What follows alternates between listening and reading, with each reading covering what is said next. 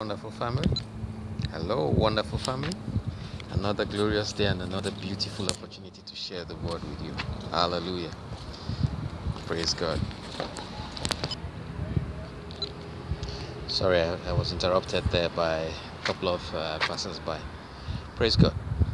Uh, Today, I just want to continue or just add a little bit to what we had discussed yesterday about trusting God as our Father. Hallelujah. Praise God. Yeah, sorry. Aircraft kind of added some in ambient sounds. Yeah, back to what I was saying.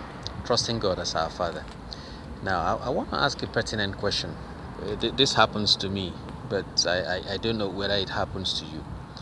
Do you know that I, when I miss it before God, I do not, I never have this impression when I go to God based on His word now to tell Him, Lord, I'm sorry. Please forgive me for having messed up. After I have made that apology to Him and asked for His forgiveness, I never live there with a conscious effort to try and believe that He heard me and forgave me. I just know based on His word that He heard me and that I'm forgiven. So I live there with absolute knowledge and confidence, absolute guarantees in my heart that I am forgiven. That there's no reservation on the inside of me. So and based on that, I act accordingly. I act as the forgiving one. If I went there with a heavy heart, I leave there very light, knowing that it is done. It is done.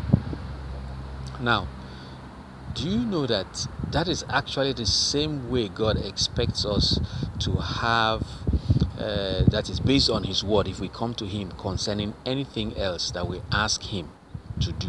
The same confidence that we have with respect to Him forgiving us of sins is the same confidence He expects us to have when we come to ask Him for any other thing based on His word.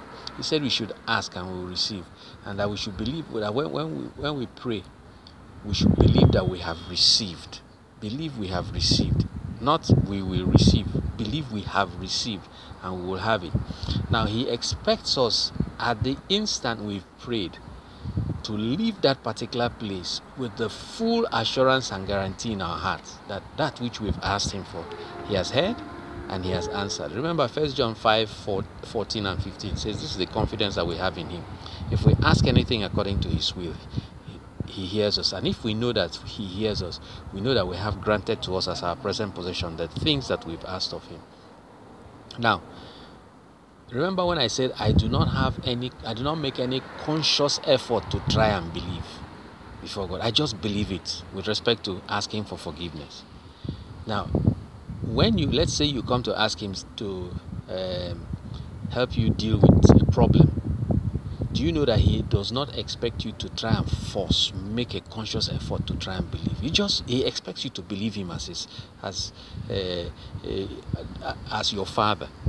The same way like how that young boy, that little boy, the son of my friend, did not make a conscious effort to try and believe his father when his father says he should go ahead, that he would, before that stipulated time, he would have put the money in his account for him to avail himself of the service or pay for the service that he would have availed himself of. The boy just left and went. And that's the same way I leave and go once I ask my father for forgiveness. I don't try to put myself in a position where I think I am pressing myself down trying to believe. No. The same way that boy did not try to believe, he just believed, took what his father said as gospel and acted on it as if what he said was true. That's how He expects you to go ahead and act on every word of His as if it is true. And you get to doing that by having relationship. The more you know about your Father, the more you can trust him. If you don't know about him, it's going to be difficult to trust him. If you know about him only in certain areas, you will trust him very much in those areas. But if you don't know about him in certain other areas, it will be difficult for you to trust him, even if you've heard that he said this.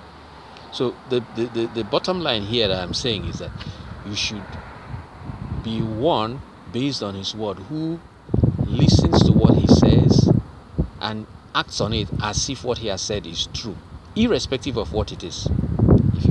He said, ask, says ask and you will receive, or rather ask and it will be given unto you. That for everyone that asketh, receiveth. What does that mean? Everyone, unless Jesus lied. I choose to be one of those who take Jesus literally when he said that. If he did not lie, then I should have, based on what he said. But the bottom line is I should ask. So ask, I will ask, and expect to receive. God bless you. Hallelujah.